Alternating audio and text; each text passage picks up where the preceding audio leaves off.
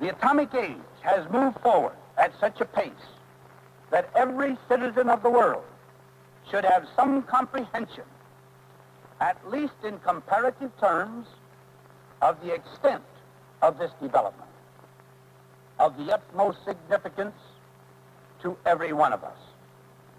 Clearly, if the peoples of the world are to conduct an intelligent search for peace, they must be armed with the significant facts of today's existence.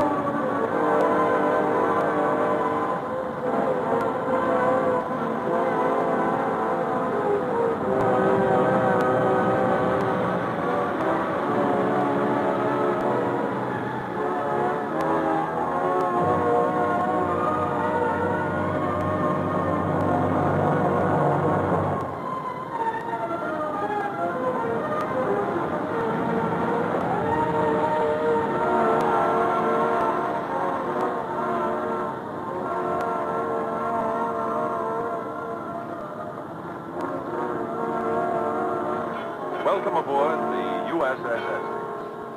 As you may or may not know, the Estes here is the command ship of Joint Task Force 132. We have minutes to go before the first blast, mic shot, of Operation Island. 59 minutes now, to be exact. We've been here since daybreak.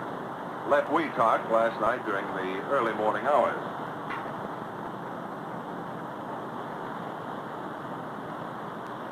Now, as you can imagine, feeling is running pretty high about now, and there's reason for it. If everything goes according to plan, we'll soon see the largest explosion ever set off on the face of the Earth. That is, the largest that we know of. In the time between now and H-hour, I'd like to show you around, if I may, and introduce you to some of the people connected with this operation, and in general, piece together the events which have brought us to this point. To start off, I'd like to show you something over here. You realize there are many miles of ocean between us and any Weetalk Atoll. To know what's going on back at the atoll, these antennas are receiving televised signals and are giving our men here a second-by-second account of what's happening on Shot Island. The television receivers are in here, in the control room. Well, this is it. This is the control room. I'd like to have you meet Mr. Stan Burris, the commander of the scientific task group. Oh, Stan, I wonder if you could tell us something about the operations that go on in this room. Sure, I'd be glad to. The screens you see in front of you enable us to monitor the timing and firing system. If you will look close, you will see that it is now 55 minutes before H-hour. As time clicks off, more and more lights come into operation. This is the 1-minute light, 30 seconds, 15, 5, 1 through firing. This diagram will give you a general idea of the whole setup. Data from the sequence timer is piped over to a display panel.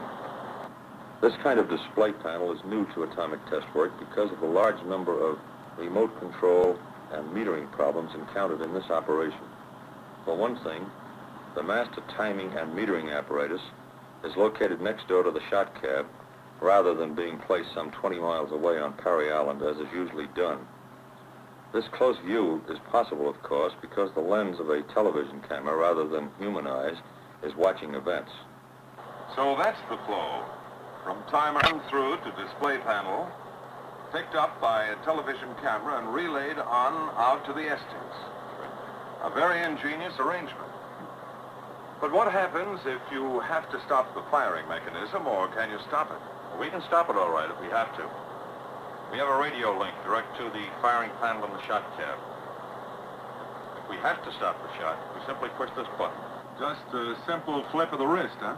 That's right, but a lot of work goes down in the drain. You understand, we don't want to stop this thing unless it's absolutely essential. Yeah, I can understand that. Say, I was out on deck when you fellas returned. Well, that is, when the firing party returned. What happened out there on Shot Island? If you'll excuse me, I suggest you talk to Colonel Lunger about that. I have a timing signal coming up. All right. So then, Dick, the firing party's big job is to see to last-minute details of arming and firing and to make sure that the Shot Island is secure. That's the broad brush of it, yes. I've been a member of firing parties before, but this was different somehow. A man standing, as I stood, on the outside of the building housing the mic device, couldn't help but feel, to sense the importance of this moment. Inside, a handful of men were making a final check, were arming a device which could be the key to a new era in atomic weaponeering. I don't know just how the others felt, but I felt small when I thought of the experiment being readied inside. This one test could take us out of the realm of kilotons into the fantastic world of megatons. And then, at H minus 6 hours, the job was finished. The mic device was on its own and ready. We made the run from Shot Island down to the anchorage of the Estes off Perry in a fast crash boat. Soon after, the Estes made way through the deep entrance between Perry and Japtan Islands, out to a point 10 miles southeast of Perry, the rendezvous area of the task force ships.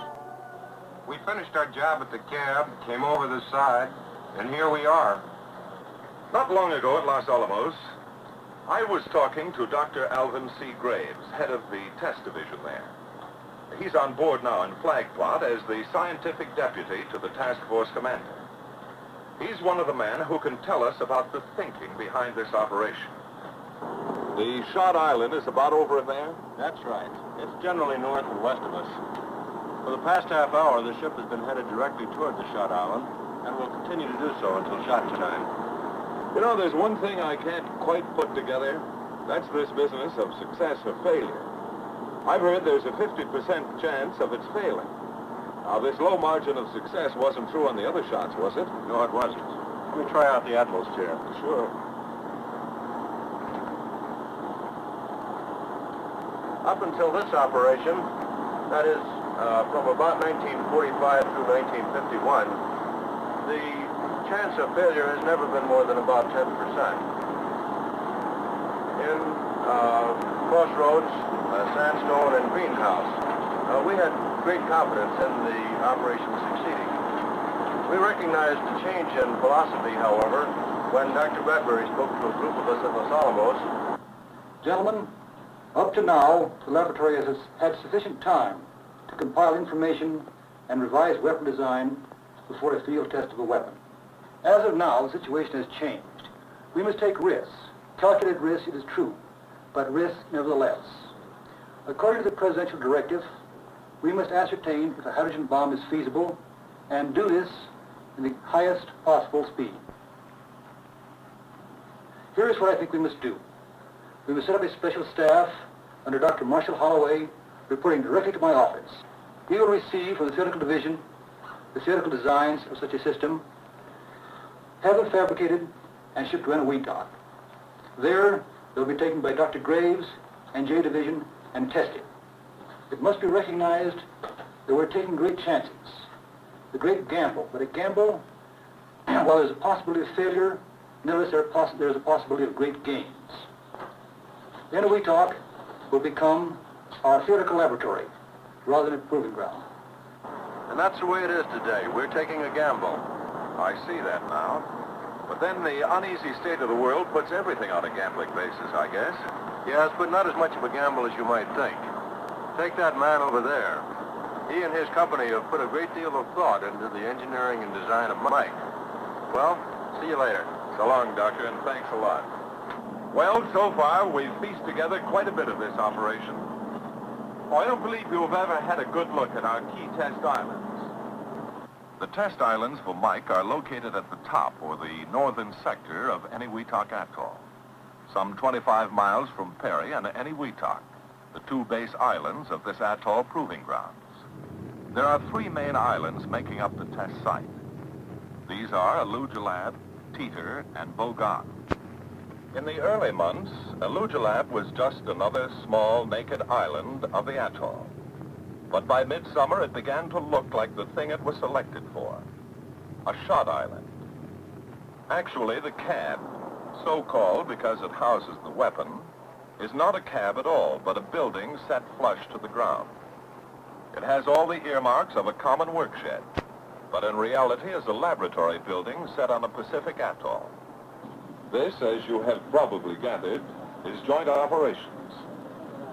All atomic test operations in the Pacific so far have been run under a joint task force kind of setup. Operation Ivy is using the same organizational structure as Greenhouse. 4 task groups: Scientific, Army, Navy, and Air Force. Members of these groups are here now, sifting and coordinating the many details of this joint operation and passing key information top sides to the command level. The Army is... Broadway 2, 4 Cape Cod and radar contact Scott. The Army is the executive agent on this operation, just as the Air Force was on Greenhouse and the Navy on Crossroads before that. At this point in our story, it's necessary to understand the effort behind the collecting of measurement data. For what good is a test unless we can learn, can profit from the experience? Highly specialized, sometimes costly instruments help scientists bring home this vital data. An outstanding example of such specialization is the use of a helium atmosphere box by the Naval Research Laboratory. The plywood tube, looking like a train of boxcars, runs from the shot island across the causeways to a detection station on Bogan, a distance of nearly 2 miles. In addition to the diagnostic kind of measurement, many studies are being run on the effects expected from a high-order detonation. These projects are being conducted jointly by the AEC and the Department of Defense. As always, there are many questions to be answered. Classical, routine questions and special, pertinent questions pertaining to the hydrogen device, Mike.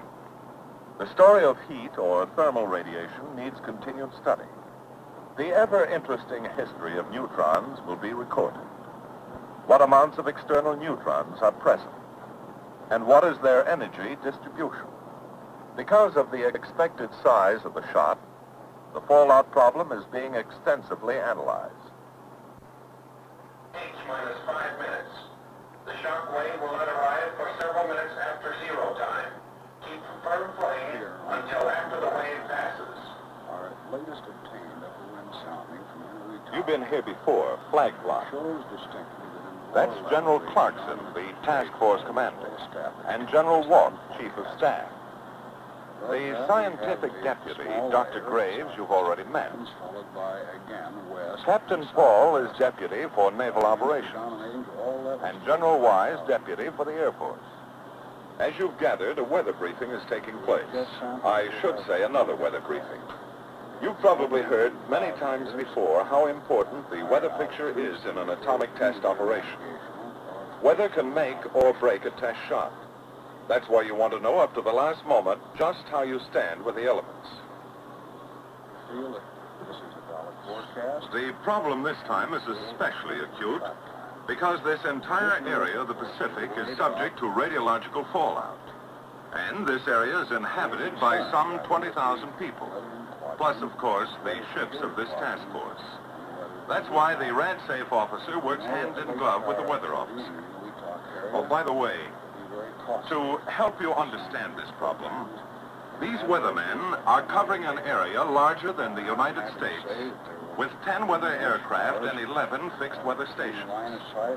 To put it mildly, that's quite a territory to cover. Let's listen in, shall we? Any chance of showers? Not within the next 48 hours over the entire Marshalls. How about cloud cover? A few cumulus move in, but if we go off on schedule, nothing to bother the operation. Are you satisfied from a radiological standpoint, Commander Maynard? Yes, sir. The situation is ideal since the entire fallout pattern is to the north of the inhabited islands. Thank you, gentlemen. The time is now H minus 2 minutes. Okay, I'll check with staff. Minus 2 minutes. Why, sir? You have a grandstand seat here to one of the most momentous events in the history of science. In less than a minute, you will see the most powerful explosion ever witnessed by human eyes. The blast will come out of the horizon just about there. And this is the significance of the moment. This is the first full-scale test of a hydrogen device. If the reaction goes, we're in the thermonuclear era.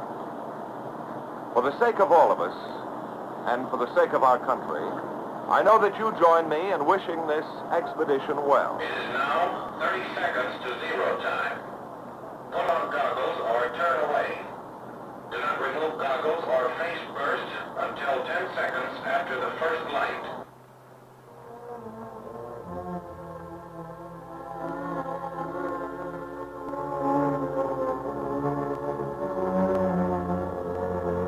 Minus 15 seconds.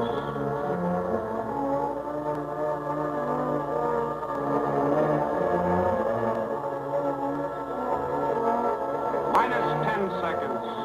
9, 8, 7, 6, 5, 4, 3, 2, 1, 0.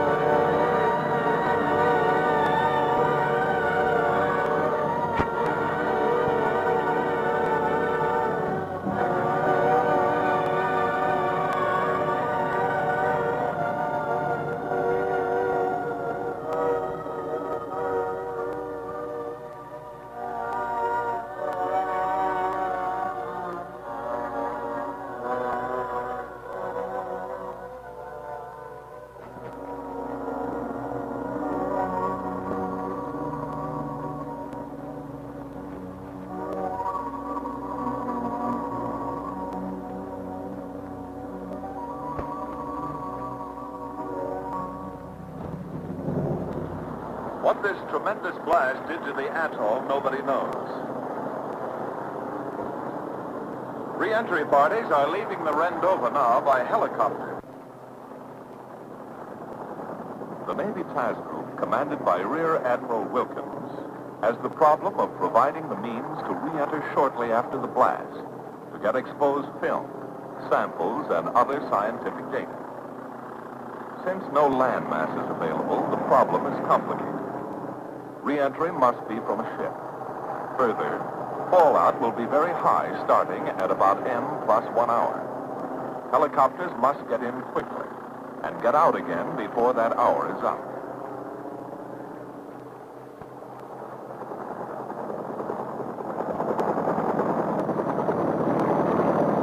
One survey group is leaving here from the Estes.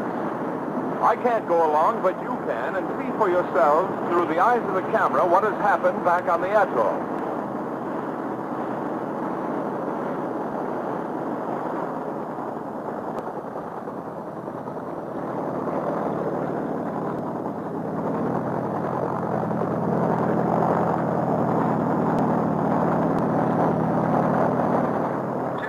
Approaching ground zero.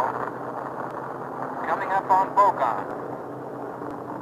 The detection station on Bogon appears to be in good shape. No visible sign of plywood tube. All test islands seem to be swept clean. Ugilab is completely gone. Nothing there but water, and what appears to be a deep crater. Water dark blue in color. Nothing but water. An island completely erased. Mike was power, the kind of titanic energy released by stars. But even the largest man-made explosion in the history of the world has little meaning unless we compare it to everyday items we understand. So at this point, let's replay the detonation. Go back and watch Mike in action once again. Remember those final last seconds? 5, 4, 3, 2, 1, T0. This is the largest fireball ever produced. At its maximum, it measures about 3 1/4 miles in diameter. Compared to the skyline of New York, this means that with the Empire State Building as 0 point, the Mike fireball would extend downtown to Washington Square and uptown to Central Park.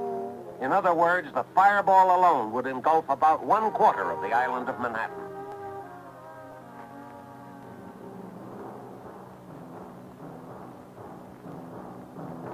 The tremendous upsurge of air from the detonation rapidly pushes up the Mike cloud. Again, nothing of this height and width has ever before been witnessed. If the picture is stopped at this point in the cloud's growth, the height of the cloud is approximately 40,000 feet. This means that 32 Empire State Buildings at 1,250 feet per building could be piled one on top of the other before they would attain the cloud's height at this time, roughly 2 minutes after 0. Some 10 minutes later, the cloud approaches its maximum. At this time, the mushroom portion of the cloud has pushed up to around 10 miles and spreads out along the base of the stratosphere to a width of about 100 miles, while the stem itself is pushed upward deep into the stratosphere to a height of about 25 miles. The results of this tremendous power can be shown at the atoll. Here is an aerial photo of the test area of the atoll before the blast. And here is the same area after the blast, showing the crater caused by Mike. The outlined island in the center is former Ugilab, the 0 island. Sections of the islands on either side have been chopped off. The crater is roughly a mile in diameter. When it is illustrated that some 14 Pentagon buildings could be comfortably accommodated in this hole, the size of the Mike crater becomes more real.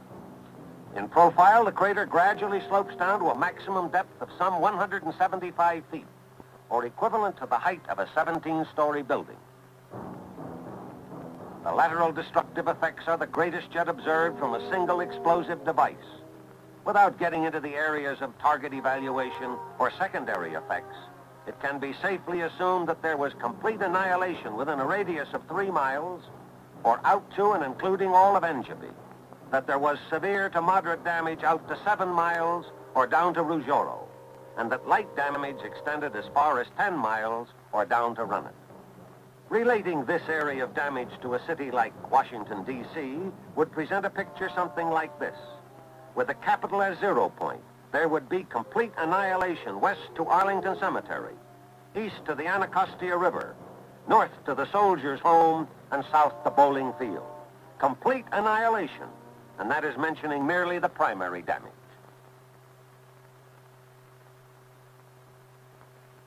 What you have just seen was an awesome turning point in history, a development affecting not only the future of humanity, but the security of our nation, the safety of our communities, and the well-being of our homes and our families.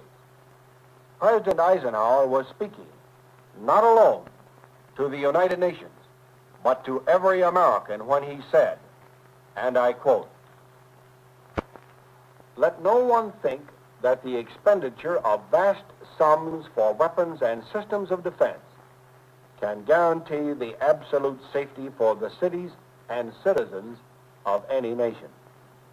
The awful arithmetic of the atomic bomb does not permit of any such easy solution. Even against the most powerful defense, an aggressor in possession of the effective minimum number of bombs for a surprise attack could probably place a sufficient number of his bombs on the chosen targets to cause hideous damage. End of the quote. Consequently, our national civil defense effort must concern itself with three major factors. One, intensified civil defense preparations to reduce the loss of life, property, and production. Two, greater personal preparations for your recovery and for that of your family. Three, our moral determination to fight back and to win if war should come, even in spite of our efforts for peace. In light of the picture which you have just seen, I ask you to ponder these concerns in your heart and in your conscience as a responsible American citizen. Two courses of action must be followed on the long and difficult road to peace. First, unceasing efforts to reach international agreement upon such a sound proposal as President Eisenhower made to the United Nations for the constructive use of atomic energy in the service of all mankind. This requires better and deeper understanding of the problems it faces upon the part of the American public. Second, prudence dictates steadfast preparation by us at home to back up our president as he goes into the councils of the world in order that he may lead from strength, strength based upon an assurance that the American people are prepared to withstand any assault. This is no simple thing to do. It requires personal dedication and diligence in civil defense as a safeguard until that day when a just and lasting peace may come to the world. This we can do. This we must and we will do as Americans.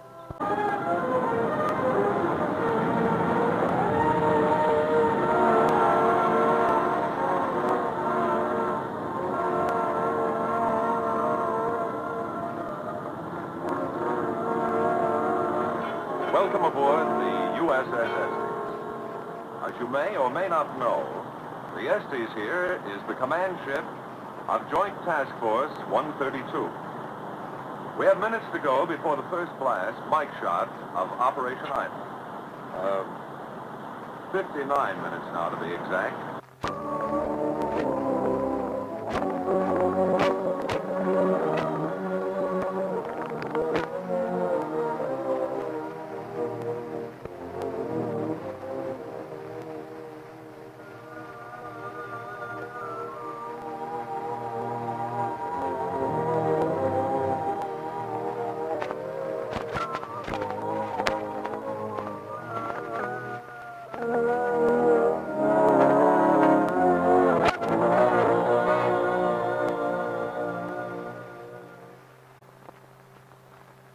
The atomic age has moved forward at such a pace that every citizen of the world should have some comprehension, at least in comparative terms, of the extent of this development, of the utmost significance to every one of us.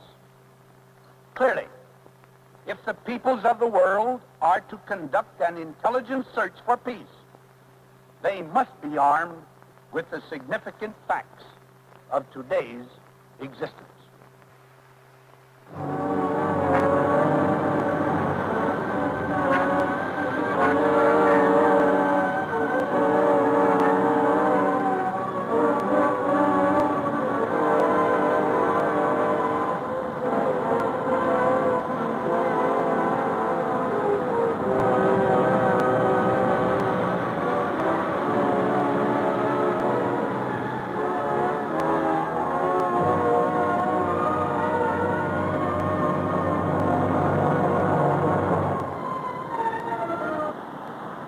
We've been here since daybreak. Left Weetalk last night during the early morning hours.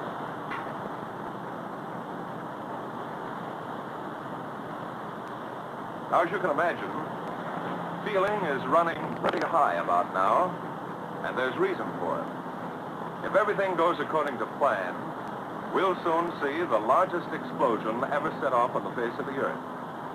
That is, the largest that we know of. In the time between now and H hour,